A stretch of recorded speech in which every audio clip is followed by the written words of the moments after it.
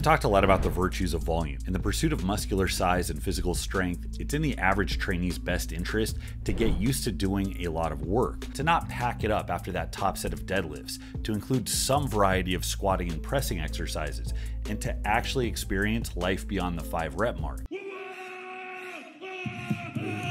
As valuable as volume is for getting you through those awkward developmental years, there is a point in your training life where a dash of strength specificity can launch your numbers to the moon. Think of all of that base building you've been doing as the stocking up of cryptocurrency in anticipation of that next big boom. Volume is the delayed gratification. It's the hodling, committing to the long-term game by building up your stash now. These tricks I'm about to show you, on the other hand, are the one-off trips to Vegas that you take with your boys when you finally cash out those sweet, sweet crypto gains. Thing number 1, visualization. Now this sounds like hokum to a lot of people, but visualization is a powerful tool for lifting heavy poundages sooner rather than later. Many might associate this with some type of manifestation nonsense, but you want to think about this like a rehearsal for the big performance you've been cast in. There are a few methods of visualization, but they usually involve closing your eyes and running through some type of semi-hypnotic tactic that's going to make your body still and increase the focus and awareness in your mind. Just the act of physical visualization, of sort of imagination of that motor skill, it's about 50% as effective as physically performing it too. You then run through every detail of your lift that's coming up, and you do it in as vivid detail as you can. You want to go over the smell in the room, the music that's playing, your emotional state, the determination that you feel. And then once you get in that state, you want to start going over step by step in painstaking detail exactly what your execution is going to look like. Mentally running through your rituals and practicing all of your cues has been shown to actually be a viable training effect. The odds of your success increase vastly. Thing number 2, compensatory acceleration. The big obstacle with barbell movements is getting them moving in the first place. The habit we generally pick up is to push hard at the start just to get the bar going, and then we take our foot off the gas in order to coast to lockout. It's actually really great for sustaining reps and getting more work in at a given weight if we're trying to do a lot of volume. It's kind of like jogging versus sprinting in that respect, but it's really crappy for conditioning violent intent and increasing force production. Continuing a big neurological drive all the way through from the midpoint to lockout is really important for optimizing strength and potentiating the amount of weight that you can push. You want to use compensatory acceleration to reinforce technique and to improve follow through. So I recommend using this on your warm-up sets. You can always warm up with really fast, aggressive movements that keep you tight on the way down, change direction aggressively, and keep you punching through the entire way. You can use density sets like clusters or even on West Side style speed work, provided that the weight does get heavy enough that you experience that mechanical tension. You want to feel that resistance through the midpoint. While it would certainly increase difficulty on like higher rep, higher volume work, it would also fatigue you a lot faster and it would reduce the volume greatly. So that would kind of work against the point of that type of high rep volume work. So you want to keep that in mind. Thing number 3, irradiation. Pavel talked about irradiation in his book, Power to the People, and I haven't really seen it pop up much since. The idea is that squeezing a muscle as hard as you can leads to all of the surrounding musculature contracting as well in a way that provides a lot of extra stability. So think of closing a really hard gripper. As you squeeze as hard as you can, you're going to notice your bicep and tricep contracts. And the harder you squeeze, that's going to move all the way up into your delts and even into your lats. Without stiffness along the entire chain, force from one area doesn't get transferred efficiently to the next. So with a squat, bench, or deadlift, it's like hitting into the bar with a sack of potatoes instead of a brick. Squeezing the bar helps with lat tightness on deadlifts and benching, which can be a huge game changer with really heavy weights.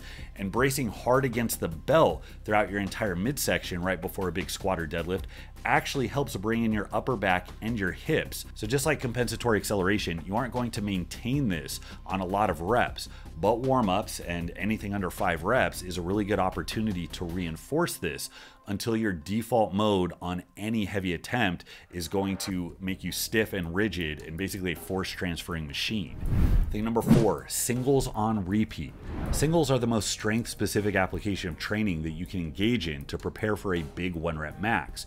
The problem with them is that they can't be done for a lot of volume. Heavy weights can only really be done for a few sets, and only racking up a couple of singles isn't going to be a big enough stimulus to really grow you muscularly. So if you reduce the weight just enough so that you can actually rack up more total sets and do a lot more total singles, what you end up with is volume applied to very high intensity, and that mix is a recipe for fast growth. Keep in mind that the aggressive overhaul this is going to give your nervous system is also going to make it unsustainable with really heavy weights. So you want to use these types of protocols for very short phases. You want to keep the weight manageable, and you don't want to grind any reps. The closer you get to that really high max effort threshold, the less time you have before you have to table this one. Thing number 5, pauses. Great for volume. It allows you to change direction quickly, so more weight can be used for more total reps. But the stretch reflex that's used on a touch and go redirects kinetic energy by turning your muscle tissue into a makeshift slingshot. And this gives you an advantage at the bottom position, which also reduces training stress there. Pauses break the stretch shortening cycle by making you start from a dead stop without the buildup of kinetic energy, so the muscles have to fire without that advantage. This is exponentially better for conditioning starting power and rate of force development. So your start at the bottom of a bench, at the bottom of a deadlift, is going to be much better if you practice pausing with heavy weights at that position. Pauses require you to be somewhat fresh, so they should be the first or second movement that you do, and they really shouldn't be done when you're gassed from the first movement.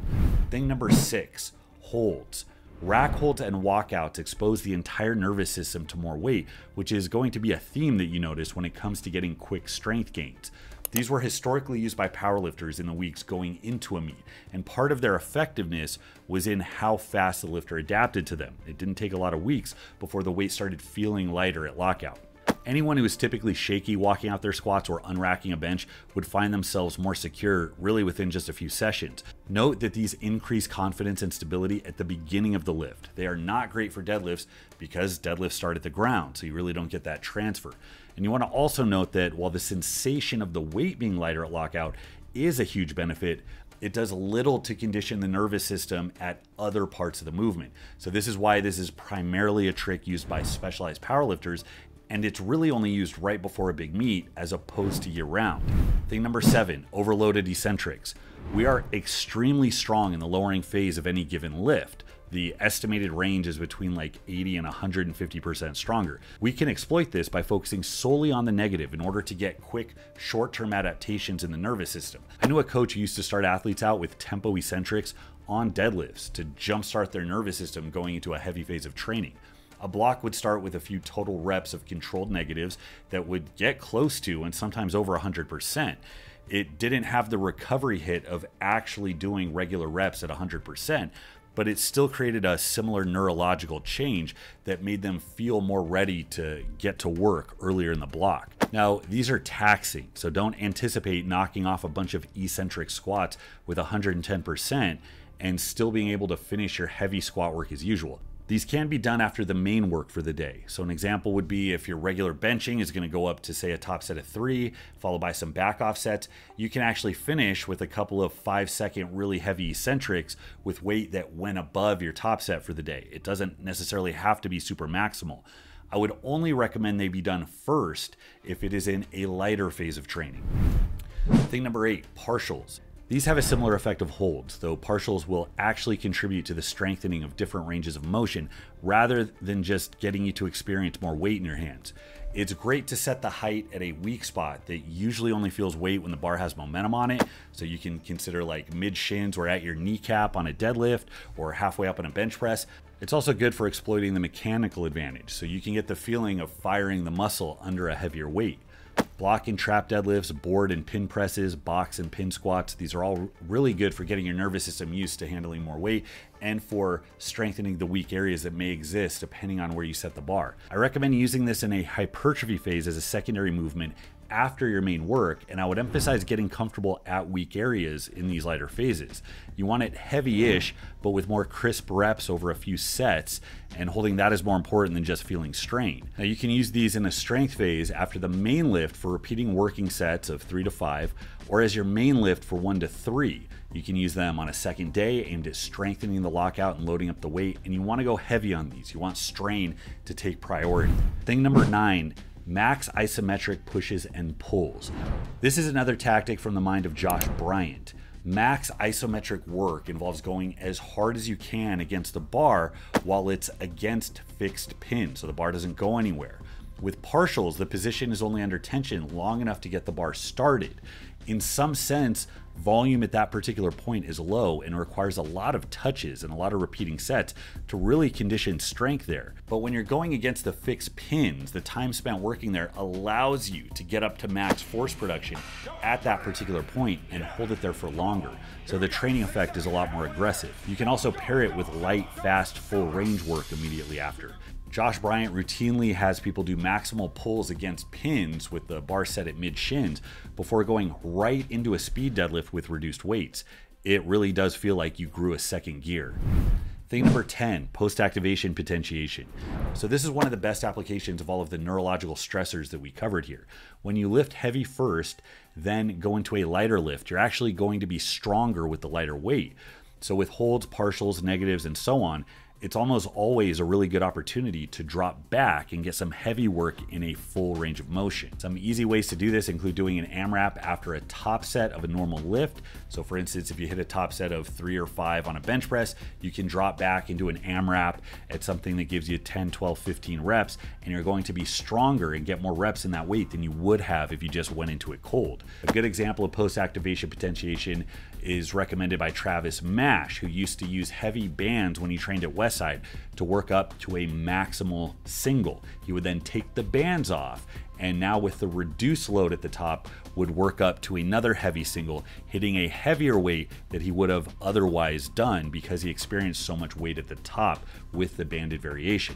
But the thing to consider is anytime you overload your nervous system, it is a really good opportunity to go into a full range of motion and reap the benefits of those short-term changes. So that's all I got for today, guys. These are my 10 tips for increasing strength right now. Again, this assumes that you are beyond the beginner stages, that you have some experience, that you've built that base out. But if you guys apply these and get good at them, you get comfortable at them, and you watch them increase, you'll be absolutely amazed at how long it is before you start throwing around weights that previously felt really heavy and even undoable. So leave your questions and comments in the comment box, or better yet, take it to Patreon. That's where I update my training weekly and where I answer questions from you guys, form checks, training advice, life advice. You can bring all of that over there. Thanks so much for watching, guys. Until next time, this is Bromley. I'll see you.